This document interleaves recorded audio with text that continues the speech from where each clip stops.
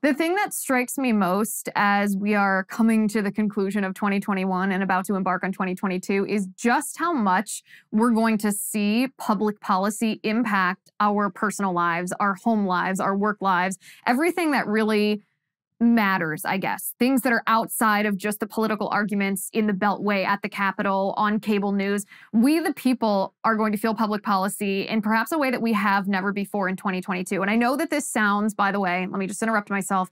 I know that this sounds like a very negative prediction from 2022, but it's actually not. It's actually not. And let me start by saying, even before we get to 2022, I think we the American people are already feeling the repercussions of Biden's public policy. Even at Christmas, I went back to Ohio for Christmas with my husband and my daughter. We visited my parents. Most of my sisters were in town, my sister's husband, my brother's girlfriend, and we could even feel public policy impacts around our own Christmas tree on Christmas morning. And we're not, by the way, a family who typically talks about politics on Christmas morning, but you could feel politics pervading. Not only did my husband recently lose his job due to the vaccine mandates coming from public health officials, but there was a gift that my brother-in-law created for my mom. It was actually this really cool product that it's supposed to help you be prepared for, I don't know, it's not exactly the apocalypse. It's kind of prepping stuff. It's basically a bucket of food and resources should the grid go out, should there be a shortage of necessities.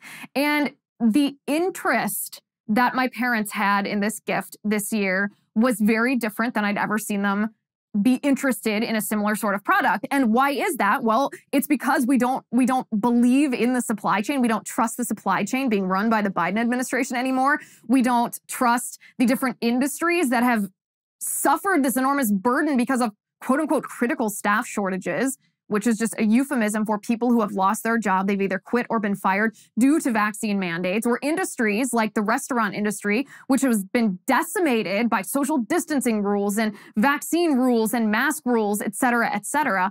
You can see the mindset of the American people in, like I said, my own parents. I've seen this change in their mindset because of how they responded to this gift from my brother-in-law. They loved it and they think it's necessary. I mean, you can see this. You can see this around your own Christmas tree. I actually gave one of my family members an IOU because the gift that I had ordered for him, and keep in mind, I do my Christmas shopping right around Thanksgiving, maybe beginning of December. I'm pretty good on being on top of Christmas shopping because I don't like the stress of it when I'm running behind. So I ordered it very early and it didn't arrive in time. How long has it been since you would order something online? And I ordered it through Amazon. It was a book. I ordered it through Amazon. It's a book and it didn't arrive on time. It didn't arrive in time for Christmas. It didn't arrive until actually after we left Ohio. Then it showed up on my parents' front porch. We see the impacts of the supply chain crisis. The same thing happened actually with a couple of my younger sisters' gift to me did not arrive in time. We see these issues with the supply chain starting to hit home, starting to impact us. Now, I know it's already been impacting us. We've seen this at the gas. We've seen this when we're filling up our gas tanks. We've seen this when you're buying diapers. You've seen the cost of meat, et cetera, et cetera. But it's starting to hit home even for gifts. And this, by the way, was Kamala Harris's prediction a long time ago. They knew, the Biden administration knew this was coming, the supply chain crisis, and they did not do what they needed to do to fix it. So we're feeling this pressure. We're feeling these repercussions from Biden's public policy, and it's not even 2022 yet.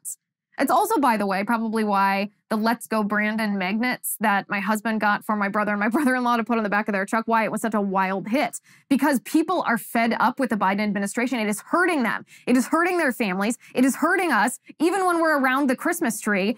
And again, this is not a negative prediction for 2022, so stay with me, but it's going to get even worse in 2022. That's what we're going to talk about today. I'm Liz Wheeler. This is The Liz Wheeler Show.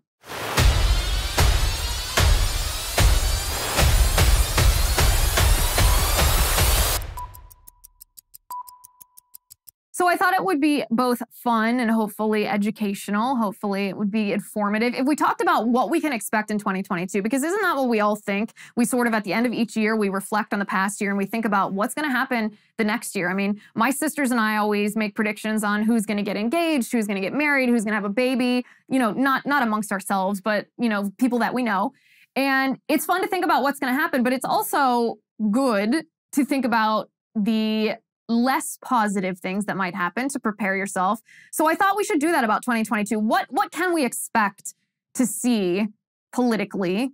But first, I want to talk to you about Moinkbox. So unfortunately, I was upstaged this year giving my husband Christmas gifts because I actually got him some really cool stuff too, but I didn't stand a chance to begin with because just a day or two before Christmas, our Moinkbox arrived and he opened this thing up and the first piece of meat that he pulled out was this enormous steak. And as I said, I didn't stand a chance after that because he was absolutely delighted. You know I'm vegan. You know he's not vegan, so you should take his word for it that it's delicious. As you know, Moink delivers grass-fed and grass-finished beef and lamb, pastured pork and chicken, and wild-caught Alaskan salmon direct to your door. This helps family farms become financially independent outside of big agriculture, which we like. Their animals are raised outdoors, their fish swim wild in the ocean, and Moink meat is free of antibiotics, hormones, sugar, and all the other junk you find prepackaged in the meat aisle. So sign up at moinkbox.com/Liz to get a year of free filet mignon, and then pick which meats you want delivered with your first box. You can change what you get each month. You can cancel anytime. Join the Moink movement today. Go to moinkbox.com/Liz right now, and listeners to this show get free filet mignon for a year. That's 1 year of free filet mignon, but for a limited time. It's spelled MOINK box.com/Liz. That's moinkbox.com/Liz. What can we expect to see politically in 2022? And I think the number one thing that we can expect to see is the radical left. And when I say the radical left, I'm no longer, of course, talking about just the fringe of the left. I'm talking about the radical left, which has infiltrated, hijacked, and completely overtaken the entire Democratic Party and most progressive activists that I've ever seen. And the mainstream media. We're going to see the radical left continue to deny reality. That's what we've seen. I mean, we saw that in 2021. We saw that, think about the University of Pennsylvania transgender swimmer. Leah Thomas, this person has picked as a name.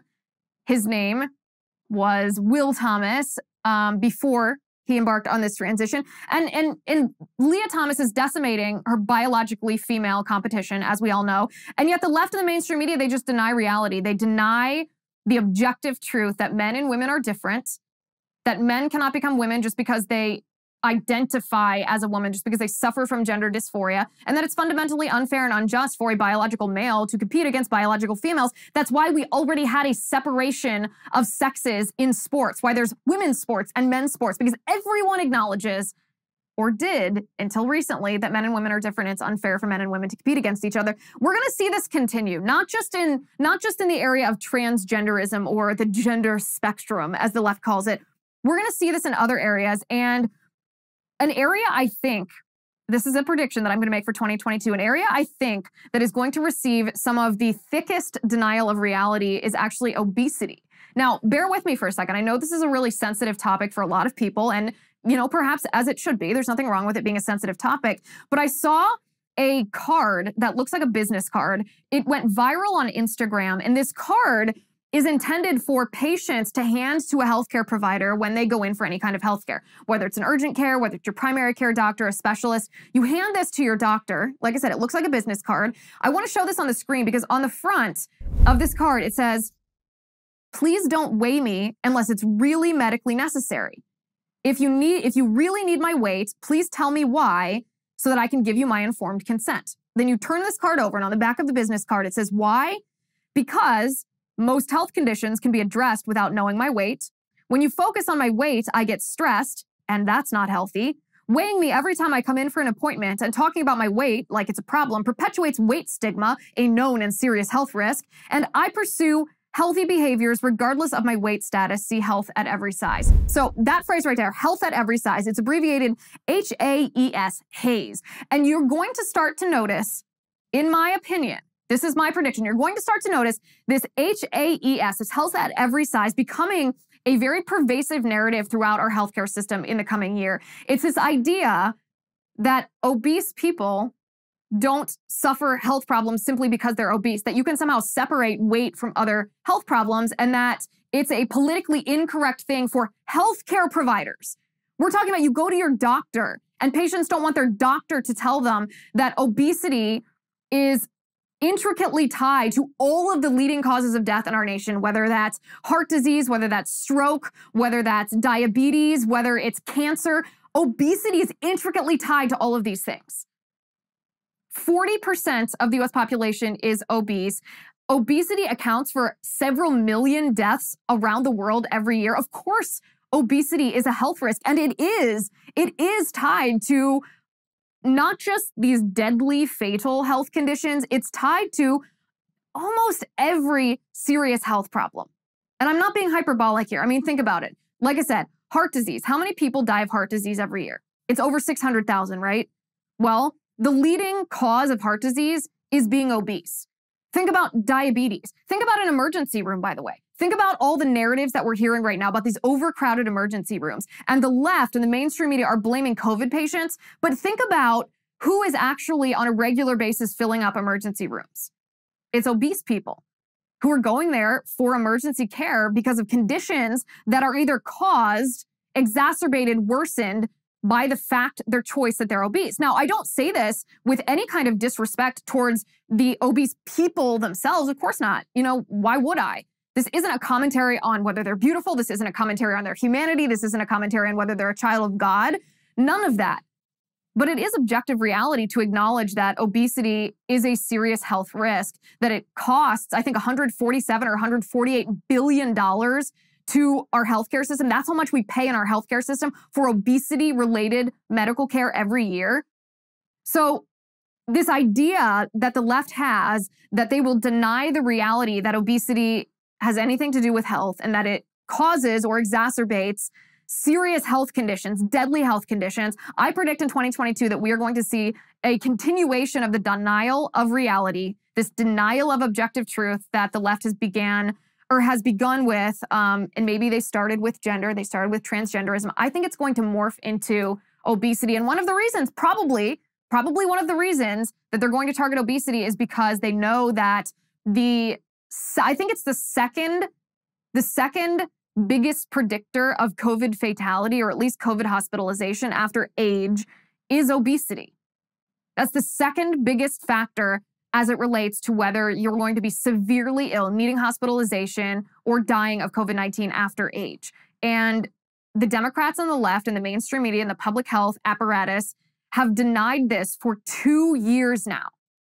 For 2 years now, they have ignored the epidemic of obesity in our country and how that epidemic of obesity has fed into the COVID-19 virus. And so they're going to have to double down on this. Otherwise, they will have to admit that they've been wrong for the last 2 years, and they won't do that whatsoever. In fact, this denial of reality doesn't just apply to obesity. I was thinking about, you know how right now it seems like the Omicron variant is super prevalent? I was saying to my husband when we were traveling home, I was looking at Twitter and it seems like everybody that I know and everybody that I follow has COVID right now. And thank goodness, most of them say that it's pretty mild. Maybe they feel crappy for a day or two, but they're over it. It sweeps through their families and they're good. This is unvaccinated people, vaccinated people alike. It doesn't seem to be discriminating. It doesn't seem, by the way, the virus doesn't seem to be checking your vaccine card before they gain entry to your establishment, if you will allow me that terrible pun. But I was thinking, I said to my husband, I wonder, or don't you wonder, shouldn't we all wonder how many lives could have been saved in the last 2 years if Dr. Fauci, specifically Dr. Fauci, because he is the leading voice on COVID policy. So Dr. Fauci specifically, although of course the entire public health and medical fields should have done the same. But if Dr. Fauci had recommended, exercise and weight loss and reducing sugar and no processed foods and vitamin C and vitamin D and zinc and repurposing existing medications. Yes, like hydroxychloroquine and ivermectin and the Z-Pack that becomes that 3Z triple whammy, if you will, of the antibiotic, the antiviral, and the zinc that studies show, I know this is unpopular and big tech won't let me say this on big tech, but has been shown to reduce hospitalizations and death. Iodine, nasal rinses, and stopping smoking, and monoclonal antibodies. Just this idea that there are therapeutics that we have that we know can reduce the severity of this virus that can, if administered early on, can reduce hospitalizations and fatalities. And you have to wonder how many lives would have been saved if Dr. Fauci had focused on this approach, not trying to stop the virus from sweeping through people. You can't stop a virus. We know that by now. But trying to reduce not the number of people who contract the virus, but the severity of the virus once someone has it, instead of just focusing on the vaccine. You have to wonder this. And honestly, it's not even just a hypothetical question from me. There is a doctor, there's actually multiple doctors, but the one I want to mention today, his name is Dr. Harvey Risch. He's a professor of epidemiology at Yale. He estimates, I kid you not, that 80 to 85% of COVID fatalities in the US could have been avoided if by March or April or May of 2020, Dr. Fauci had actually looked at the data, yes, even the anecdotal evidence from frontline doctors, and put together and recommended and pushed and publicized a regimen of therapeutics for early treatment of COVID-19 instead of waiting until people were so sick that they couldn't breathe and then hospitalizing them and putting them on vents and hoping for the best. 80 to 85% of fatalities, Dr. Harvey Risch says, could have been avoided had Dr. Fauci focused on this. And so again, this denial of reality that the left and the Democrats and the mainstream media have made almost their thesis of the last year is going to get even worse, especially when it comes to COVID going forward. And we're going to talk about that in just a second. But first, I want to talk to you about stamps.com. If you are looking for ways to skip the trip to the post office and dodge all that hectic holiday shopping traffic, why not save time and money with stamps.com? Stamps.com lets you compare rates, print labels, and access exclusive discounts on UPS and USPS services all year long. Here at Soundfront, we use stamps.com to do business on the road, to save time and money. It just makes sense, especially if your business sends more mail and packages during the holidays. Whether you're selling online or running an office or a side hustle, Stamps.com can save you so much time, money, and stress during the holidays, and get discounts on post office and UPS shipping services without making the trip. Discounts that you can't find anywhere else, like up to 40% off USPS rates and 76% off UPS. Going to the post office, to be honest, instead of using Stamps.com, is kind of like taking the stairs instead of the elevator. So if you spend more than a few minutes a week dealing with mail and shipping, Stamps.com is a lifesaver. So save time and money this holiday season with Stamps.com. Sign up with promo code Liz for a special offer that includes a 4-week trial, free postage, and a digital scale. No long-term commitments or contracts. Just go to Stamps.com, click the microphone at the top of the page, and enter code Liz.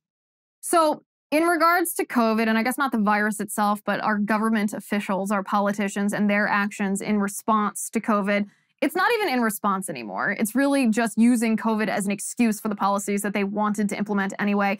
My prediction for 2022 is we are going to see more draconian lockdowns. We are going to see politicians smacking down on our rights, on our liberties, on our freedoms, using COVID-19 as an excuse. And my prediction is that Dr. Anthony Fauci, I don't know this for certain, but it certainly seems that he is pushing hard. He's pushing heavily, probably more so behind the scenes even than he is on TV. And on TV, he's mentioned it numerous times for a vaccine passport for domestic travel. But before I show you this clip, listen very carefully to Dr. Fauci's justification. So not only does he support a vaccine passport for domestic travel, so you would have to prove that you're vaccinated to get on a plane. That's egregious enough. But listen to his reason why. Take a listen. Let me ask you about something else from the president's interview with David. David asked about the lack of a vaccine requirement for air travel. There is no vaccine requirement for domestic air travel in the United States. And when the president was asked, should there be one, he said that his team has said it's not necessary at this point. Do you agree with that there shouldn't be a vaccine requirement for domestic air travel? Well, it depends on what you want to use it for. I mean, vaccine requirements for people coming in from other countries is to prevent newly infected people from getting into the country.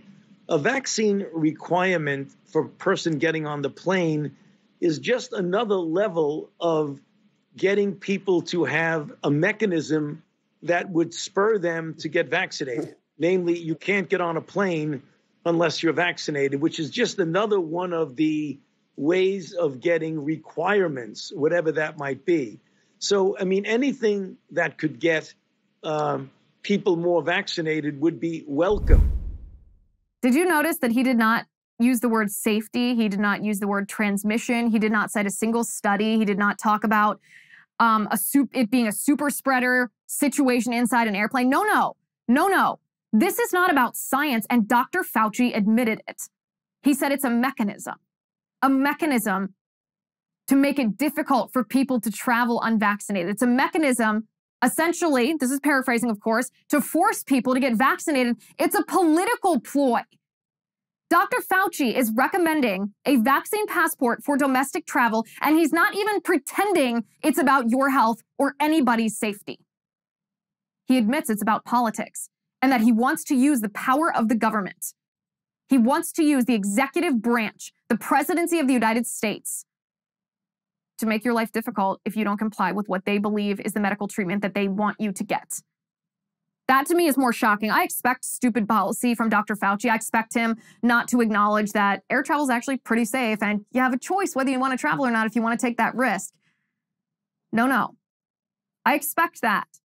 But to hear from his mouth that he admits, even on cable television to the American people, that it's just a political ploy, that is, it's so draconian. It's so draconian that I have to predict that we're going to see more of this kind of stuff in 2022. I also think we're going to see the definition of what fully vaccinated means change.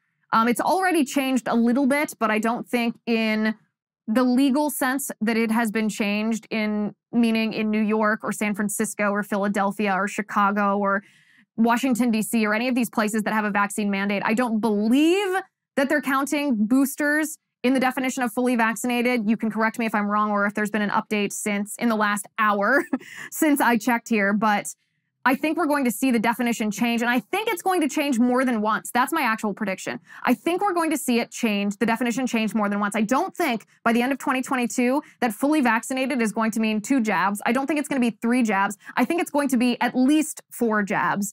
I also think that we are going to start to see in 2022, and again, these are the negative predictions, just wait until you get to the positive ones. I think we're going to see politicians at the state level canceling more elective surgeries in the name of COVID, and I think we're going to start to see the terrible, tragic repercussions of that, because you can't cancel surgeries related to cancer. You can't cancel diagnostic surgery. You can't cancel orthopedic surgeries indefinitely without these conditions getting worse. And for some of those conditions, worse means more likely to be fatal. And we have now had 2 years of politicians off and on delaying or canceling surgeries that they deem unilaterally, these politicians deem not necessary for your health and well-being. And I think we're going to start to see not only more canceled surgeries, elective surgeries, but I think we're going to start to see some of the repercussions of that. I think we're also going to see an incredible backlash against the public school system, not even as it relates to critical race theory, actually. Not even racialism and Marxism. I think we're going to see an incredible backlash against school systems that continue to mask children, that have vaccine mandates against children, and that social distance children. Maybe they have the kids. Did you see that story about the kids that were forced to eat outside in like 30 or 40 degree weather? Social distance, sitting apart from each other. They're just like kindergartners. We're going to see incredible backlash because the Surgeon General even admits at this point that there is a mental health crisis in young people caused. Now, they'll blame it on COVID, the virus, as if all of these public policies that kids have been subjected to were the fault of the virus and not the politicians. They'll blame it on the virus, but it's really the fault of the government officials who have imposed these horrible, horrible things on our nation's children. Jan Crawford at CBS actually said that she thinks the damage to children in 2021 is the media's most underreported story. And take a listen to this. Yeah, you have to hear it for yourself. Well, I want to get to underreported stories as well. Jan? Oh, for me, I mean, my kids hear me rant about this every day, so I may as well tell you guys. It's the crushing impact that our COVID policies have had on young kids and children. By far, the least serious risk for serious illness. But I mean, even teenagers, a healthy teenager has a 1 in a million chance of getting and dying from COVID, which is way lower than, dying in a car wreck on a road trip. But they have suffered and sacrificed the most, especially kids in underrepresented, at-risk communities. And now we have the Surgeon General saying there's a mental health crisis among our kids. The risk of suicide attempts among girls now up 51% this year. Black kids nearly twice as likely as white kids to die by suicide. I mean, school closures, lockdowns, cancellation of sports. You couldn't even go on a playground in the DC area without cops scurrying, shooing the kids off. Tremendous negative impact on kids, and it's been an afterthought. Yeah. You know, it's hurt their dreams, their future, learning loss, risk of abuse, their mental health, and now with our knowledge, our vaccines, if our policies don't reflect a more measured and reasonable approach for our children, they will be paying for our generation's decisions the rest of their lives. It's hard to even listen to that. It's hard to even hear that without getting infuriated. And you don't have to be a Republican. You don't have to be a conservative. I mean, you are a parent, period. Liberal, conservative, Republican, Democrat, independent, none of the above. That's going to infuriate you. It's going to infuriate you to remember that your children weren't allowed to play at playgrounds. They weren't allowed to go outside. They weren't allowed to go to soccer practice, that they're taught to look at other children as if those children are germs, they're masks, their IQs are going to be degraded because of these policies from politicians who just want to exact power over the people. It's absolutely infuriating. And by the way, the other thing, we're going to see some serious data manipulation in 2022 because even according to the New York Times, vaccine mandates across our country have not boosted in any significant way the rate of people getting vaccinated. So vaccine mandates have not actually done what, Biden or, a statewide official claims that they are intended to do. But instead of boosting vaccine or vaccination rates, 50,000 people are out of their jobs across the country due to these vaccine mandates. People who've quit because they have objections, and their objections, their employers refuse to accommodate their objections, or people who've been fired in the healthcare industry. I mean, we are going to see headlines across the country in the coming months about critical staffing shortages at hospitals. Critical staffing shortages, we're going to be told, are the reason that these ICUs are overflowing, that these ERs have long wait times. But what we're not going to be told is that these critical staffing shortages are a result of vaccine mandates, not COVID the virus. Vaccine mandates that caused healthcare workers to quit or be fired. That is the reason for the critical staffing shortage. I mean, look at Massachusetts, for example. In Massachusetts, they're actually bringing military medical providers into the state.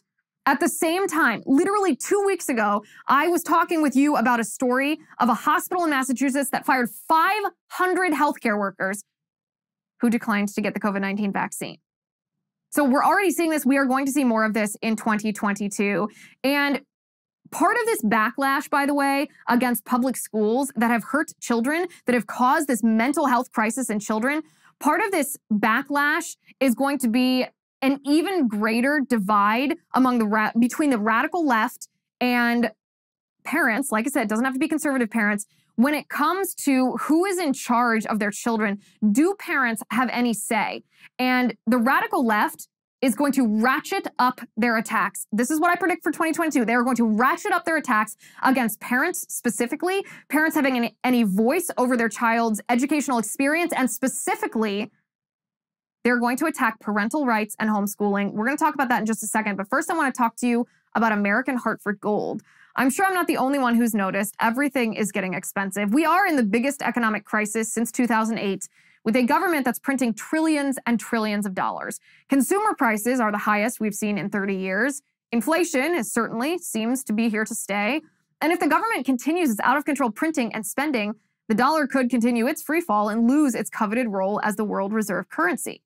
So how do you protect your money, your retirement, your savings? Well, American Hartford Gold can show you how to hedge your hard-earned savings against inflation by helping you diversify a portion of your portfolio into physical gold and silver. They'll even help you move your IRA, your existing IRA or 401k, out of the volatile stock market into a precious metals IRA. And they make it easy. They are the highest rated firm in the country with an A+ rating from the Better Business Bureau and thousands of satisfied clients. And if you call them right now, they will give you up to $1,500 of free silver on your first qualifying order. So don't wait. Call them now. Call 855-768-1883. That's 855-768-1883, or text Liz to 65532. Again, that's 855-768-1883, or text Liz to 65532. So in 2022, I predict that the radical left is going to recalibrate their attack on the public school system. I know that we are in the midst of this fight against critical race theory, this racialized Marxism that the left is completely committed to. That's going to continue. But I predict in 2022, the attack on parental rights specifically.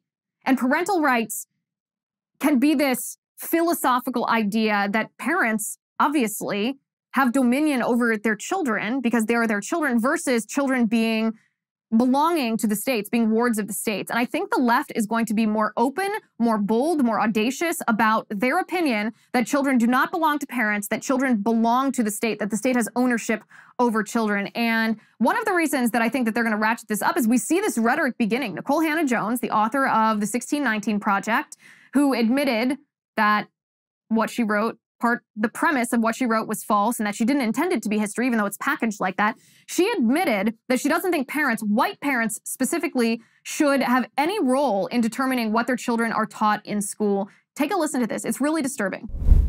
I don't really understand this idea that parents should decide what's being taught. I'm not a professional educator. I don't have a degree in social studies or science. We send our children to school because we want them to be taught by people who have expertise in the subject area. And that is not my job. When the governor or the candidate said that he didn't think parents should be deciding what's being taught in school, he was panned for that. But that's just the fact. This is why we send our children to school and don't homeschool, because these are the professional educators who have the expertise to teach social studies, to teach history, to teach science, to teach literature. And I think we should leave that to the educators. Nicole Hannah-Jones tried to clarify what she was talking about and actually made it worse. She clarified on Twitter that she meant white parents shouldn't decide curriculum. And I think that's worse because not only is that the premise of what she's talking about, that parents in general shouldn't have any say over their children's educational curriculum, over what they're being taught, over what's being poured into their minds, what kind of people they're being formed into. She doesn't think parents should have any right. She thinks the state. There's already that divide. And now she's bringing in an element of racialism. White parents specifically shouldn't have any say. White people shouldn't be allowed to have any role in deciding what their children learn in school. This is so disgusting. But mark my words, what do I always say? I say, listen to what the left says. We conservatives must listen to their words and we must believe what they're saying, because what they're saying now will come to fruition down the road. And then we'll look back and say, oh, why didn't we believe them when they told us this is what they were going to do? So in 2022, look for attacks on parental rights specifically to ratchet up. And also in 2022, look for attacks on homeschooling. So many millions of parents across the country have taken their children out of public schools because of critical race theory, because of Marxism, because of transgenderism, because of attacks on Christianity, because of anti-American sentiment, because of revisionist history like the 1619 Project or Howard Zinn, because of all of this poisonous ideology that's being poured into our children's minds.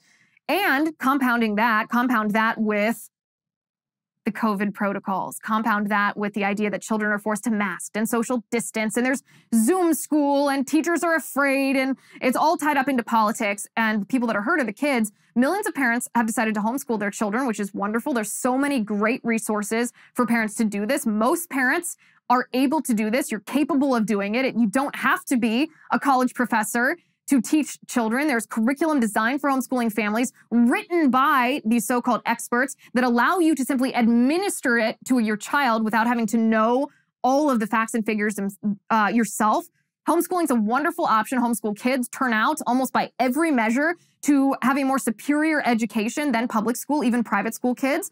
Parents across the country are realizing this. So expect in 2022 attacks against homeschooling. Expect states to try to stealthily pass laws that require certain curricula to be taught by homeschooling parents to their children, that allow the state to snoop on homeschooling families under the guise of so-called safety checks, that make it difficult for parents who are not licensed teachers to teach their children, that force oversight by the public school district of what your child is doing in school.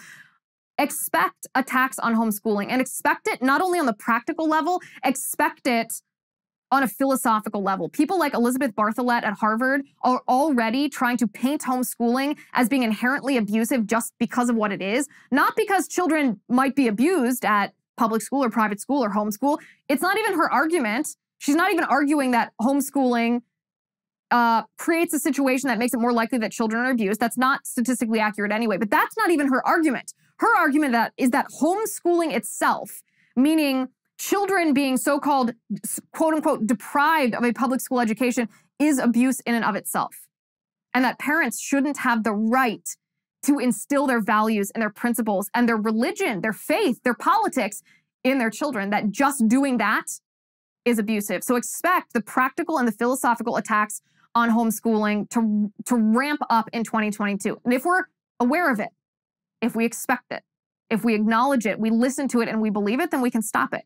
So this is all pretty dark stuff that we're talking about. We're talking about what to expect from the enemy being Marxism, communism, socialism, radical leftist ideology, powerful government officials, whether they're elected, whether they're unelected bureaucrats. We're talking about what to expect to preserve and protect our freedom, our liberty, our system of justice, our family, our inherent God-given rights. Now that we understand what we're facing, expect in 2022, these are my predictions for 2022. Remember, expect the Republican Party, expect the GOP to sweep Congress in 2022. We don't want to count on this. We don't want to count our chickens before they're hatched.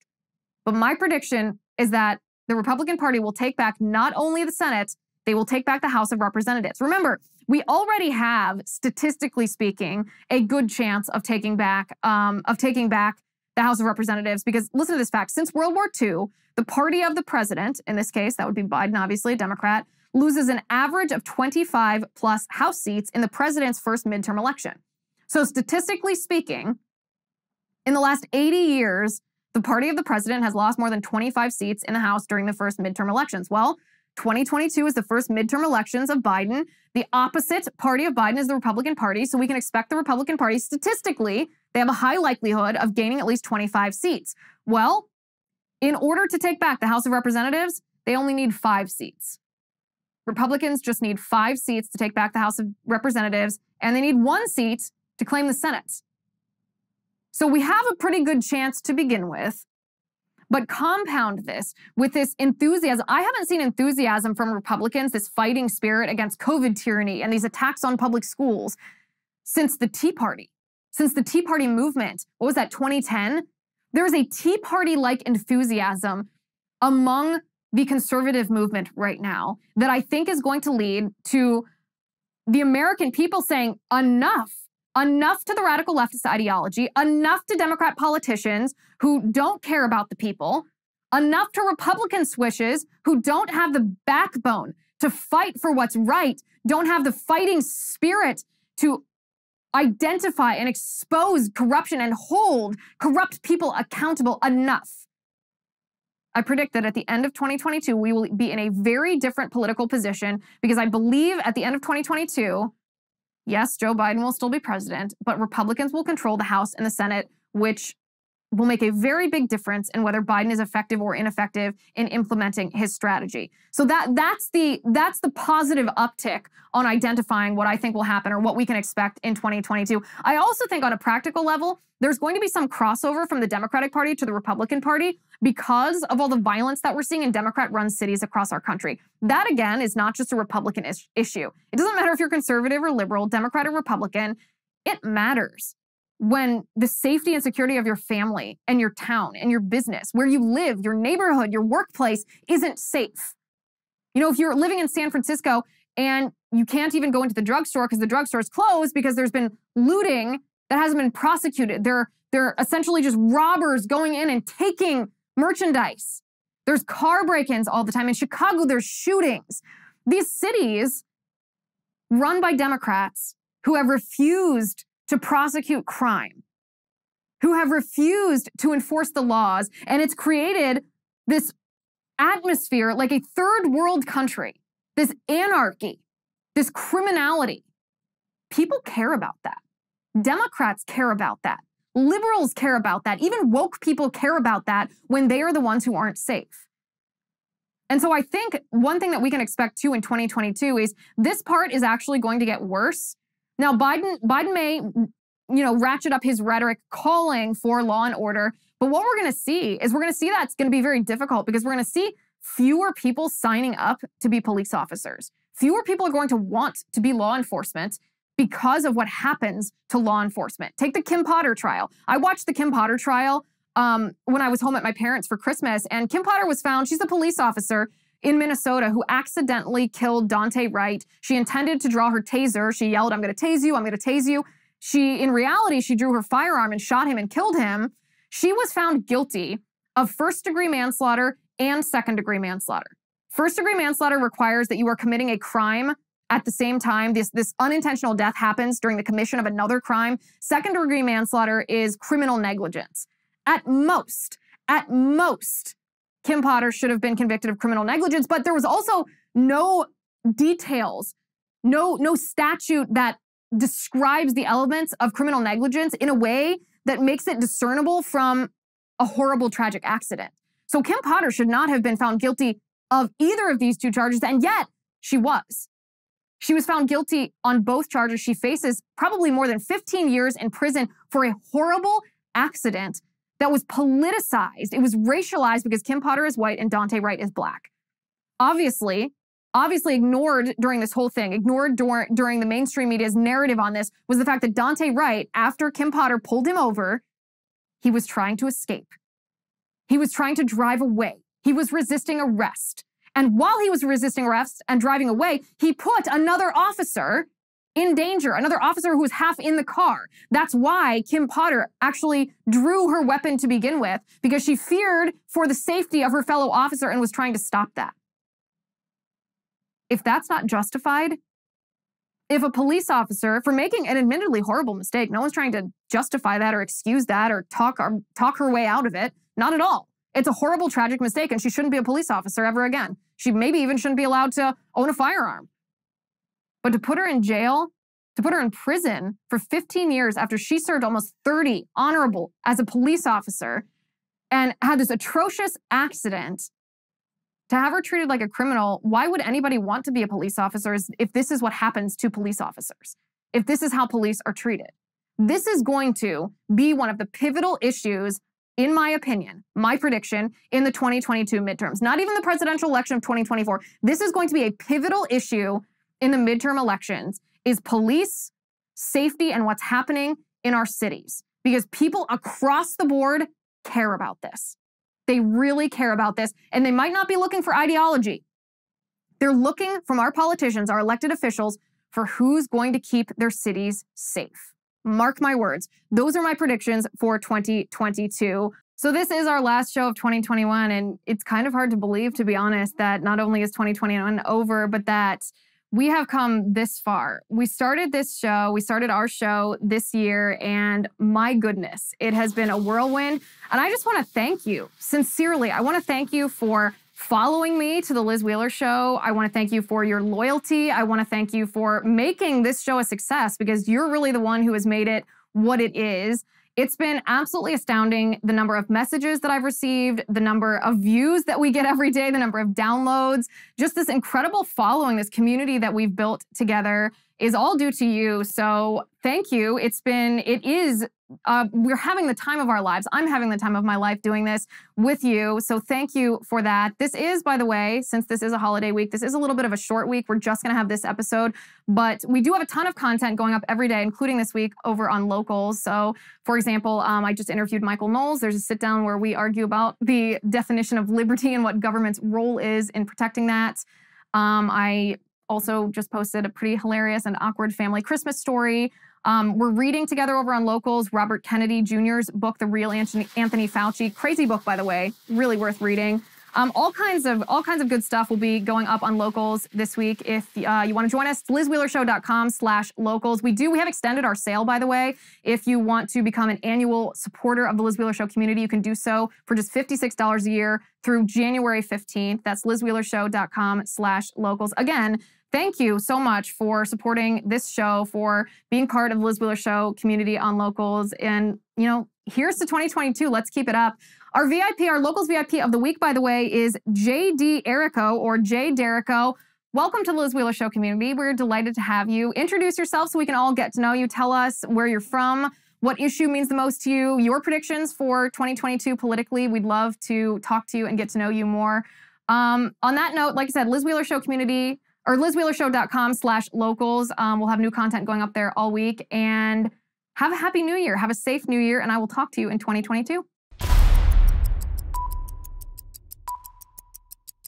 The Liz Wheeler Show is produced by Jonathan Hay, executive producer Chad Abbott, director of photography Kevin McRoberts, editor Alejandro Figueroa, sound mixer Robin Fenderson, director of marketing Emily Washler, production and talent coordinator Matt Toffler, and senior publicist Patricia Jackson.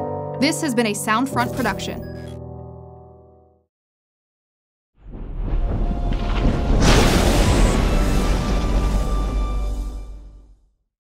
If you haven't already, give this video a thumbs up, hit the subscribe button below, and ring the bell to make sure you never miss a video.